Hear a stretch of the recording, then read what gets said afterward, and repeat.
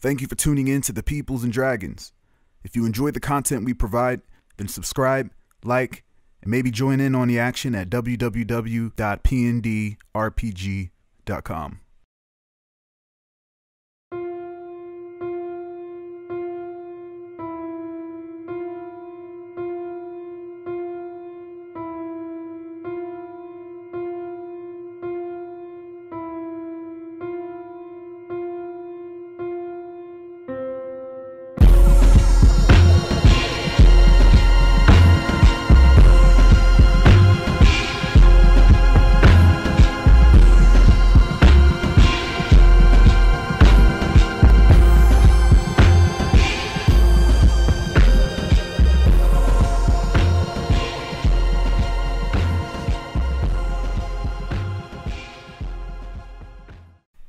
Haven City, an ugly city. Episode 6, Servi Dei Uprising. We see Anarchy 12 standing in front of a clear glass inside of his lab. Behind it, a bound and injured green extraterrestrial hooked up to hundreds of wires and devices. Anarchy speaks through the thick glass. Your technology, your power. What more do I need from you, creature? You're disposable. Both rows of the being's pitch-black eyes open all at once and peer at Anarchy 12. A high-pitched frequency begins to come from the creature that translates into a language Anarchy can understand. The being tells Anarchy that they are gods of your existence, and without them, he and all gamma types would not exist. Anarchy laughs. You're green, but you're no god. Anarchy steps forward so the creature can see his new tech in all of its glory. Anarchy is wearing an all-black bodysuit, as black as the void, with tiny specks of green glowing matter and faint warping nebulas that can be seen deep within the suit. It was like staring into the universe itself. A skeletal frame made of lightweight yet incredibly durable metal runs along the arms, legs, and ribcage of the exosuit, fully covering Anarchy from toe to neck. Anarchy 12 had did what most would consider impossible, and forged a suit from the tech and design of the alien's craft that he captured, along with the knowledge included, resulting in a product of unprecedented technology. Anarchy says, if technology is what makes you gods, then what does that make me? The creature's face was incapable of expressing its astonishment. However, its hesitation and change in pitch of its voice said it all. The alien educates Anarchy on the eternal contract made with the Servi Dei in order to produce the ultimate gamma type. Anarchy 12 interrupts and states that he is the alpha gamma type. The alien does not disagree and admits that they may have indeed overlooked and underestimated the capability of his gamma mutation, a mutation that circumvented their own technology by way of technopathic control. The alien reveals that its kind are called the Uncound, and their purpose is to create superior life. It then requests that Anarchy 12 joins their covenant and seat above all Servi Dei. It then requests that Anarchy 12 join their covenant and sits in a seat above all Servi Dei. Anarchy 12, unimpressed by the offer, reminds the Uncound that it is in no position to employ anyone. Suddenly, surveillance cameras reveal that hundreds of alien craft appear all around Anarchy's floating base, all undetected by his defenses.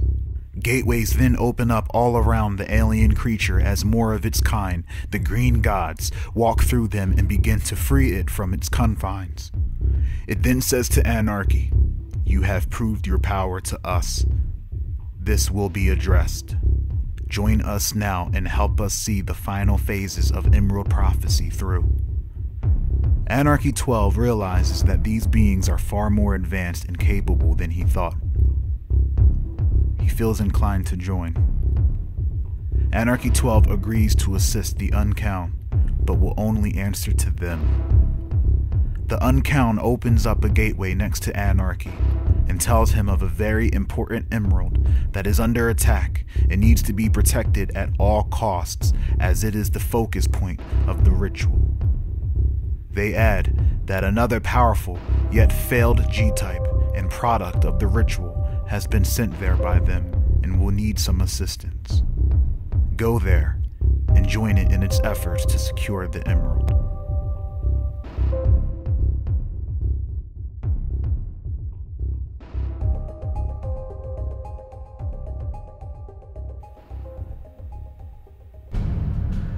We cut to a close-up of Kai Excalibur's eyes, blazing with an intense and corrupt flame as he lets out a bellowing scream that no natural human could make.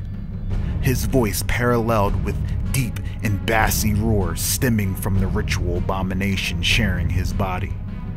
A massive wave is unleashed from all directions of his body as he levitates way high in Haven's sky.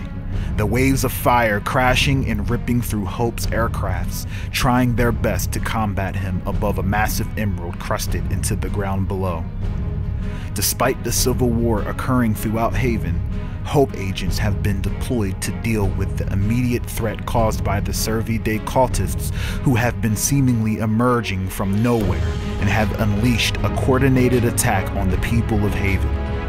All throughout the city, Servi Dei cultists and those masquerading as innocent civilians have done away with their disguises and begin weaving dark Takena spells, outright slaughtering everyone in their path.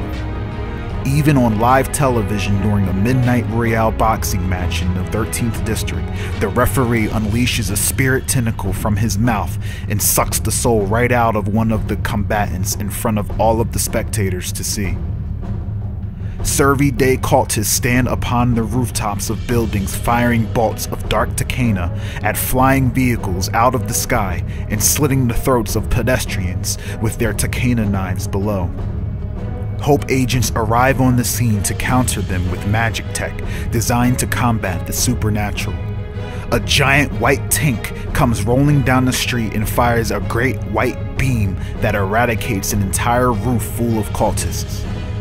We see a woman running out of a clothing store from a crazed cultist slashing at her with his Takena knife.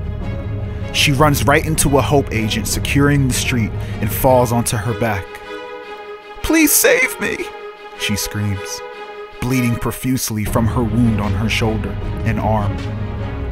The large Hope agent, clad in high-tech armor and white tunic draped over, very reminiscent of Templars from the days of old, roughly picks her up by her arm, revealing her wound. A deep female voice with a slight metal twang exits from the Templar-like helmet. "You are compromised." The Hope agent unsheathes a large great mace, its blunt end glowing white hot, and swings it into her body, shattering the entire half of her torso, killing her on impact. She then tosses her to the side and steps into an oncoming cultist with a shoulder charge, then uppercuts him with her Hope mace, taking his head clear off. Hope agents were brutal and unforgiving. A possessed Kai Excalibur soars through the sky, leaving a dense streak of dark fire, making it incredibly difficult for the flying Hope aircrafts to tail him. With both hands, he hurls massive fireballs the size of wrecking balls toward enemies of the Servi Dei, who are all blown to pieces from the massive meteoric impact. Several streams of bullet sprays come firing across the horizon from the formation of 4 Hope jets, but are deflected by waves of intense heat coming from Fire's body. Fire dives under and around the gunfire and lands on top of one of the jets, and with both hands reaches through the cockpit glass, melting it like butter, along with the pilot's helmet as Fire pulls him out by his head right out of his seat. The flame, so intense, melts his helmet, encasing his head completely while screaming and suffocating. Fire then ignites him on fire and tosses his corpse into the other jet, taking off the wing, sending it flying into a building. Suddenly, a Hope agent wearing a full mechanized suit grabs Fire from the back and begins to bear hug Fire and attempts to crush him. his armor seemingly fire-resistant. Fire lets out a monstrous roar and begins to emit noxious and unnatural gas from his body, a new and an innate trait stemming from the corrupt and aberrant creature fused within him. The fumes aggressively seep into the eye and mouth holes of the agent's mechanized suit, causing the agent to let go completely as he begins to gag and choke. The acidic and toxic gas immediately makes him weak, lethargic, and begins to melt the agent from the core of his body until his entire body becomes a soupy goop and starts to trickle through the holes of the suit, falling to his death. The monstrous and possessed fire begins to roar and charges at his next target, who appears before him through the toxic smog. Anarchy 12 appears on the scene, hovering in the air, surrounded by a new and improved King's Hand, all donning the same new alien design. Fire charges toward Anarchy 12 in a fiery rage, but this time, instead of the android stepping forward, Anarchy 12 flies toward Fire, both on a collision course with each other.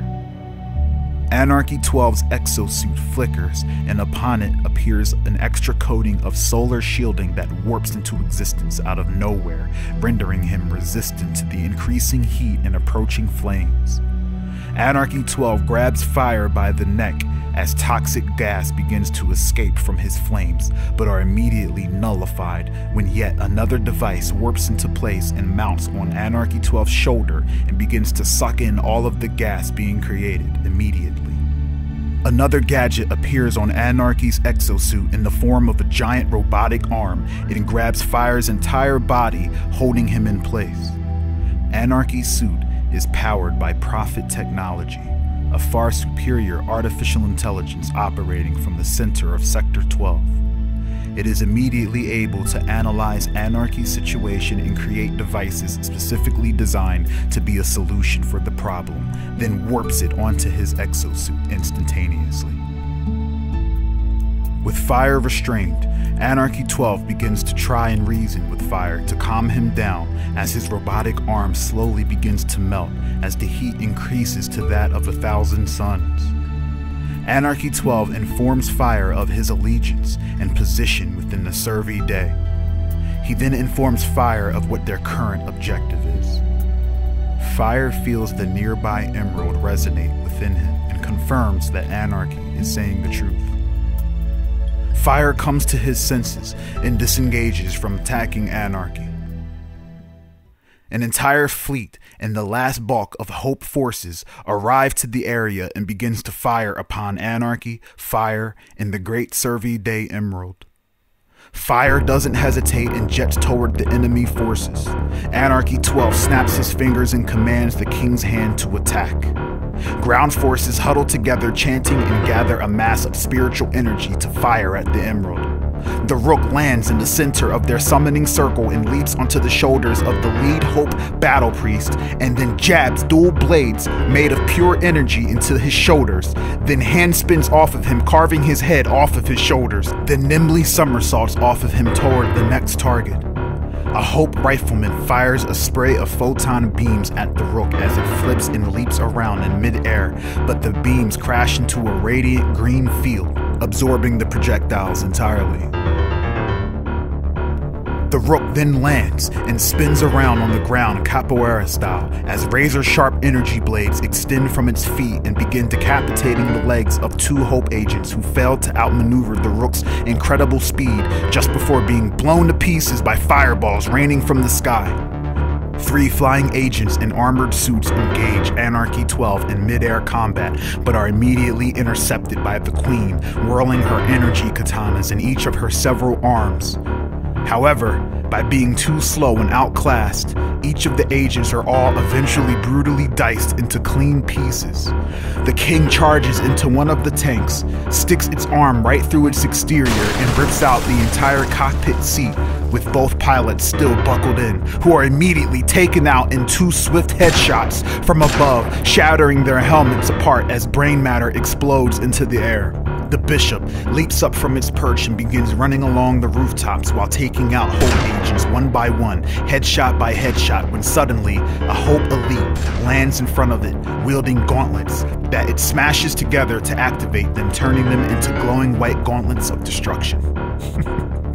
The Prophet AI reads this and warps a large energy bayonet onto the bishop's sniper rifle as it immediately lunges toward the unsuspecting elite and plunges it into its heart.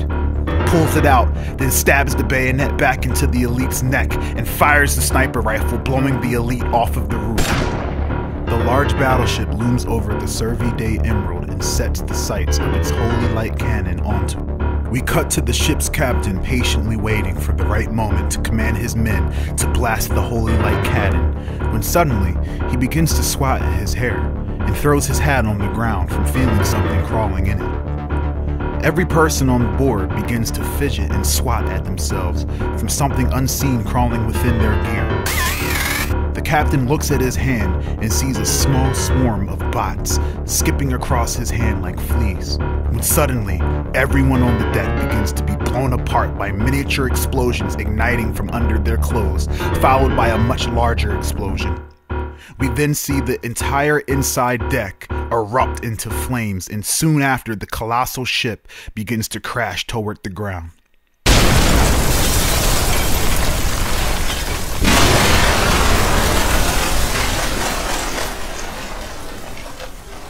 As the last of the Hope agents are mopped up by fire in the King's hand, Anarchy 12 hovers above all of the Servi Dei cultists who are in awe of their new leader as thousands of alien crafts begin to appear through warp gates opening all around the sky.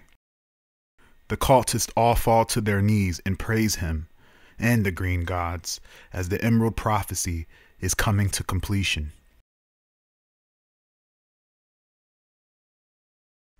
Thanks for watching Peoplz and Dragons, the interactive RPG game show. I encourage everyone to jump into our comment section to participate in the lore contests, as well as visit our Patreon page to learn what perks come with your support for our machine. Peace.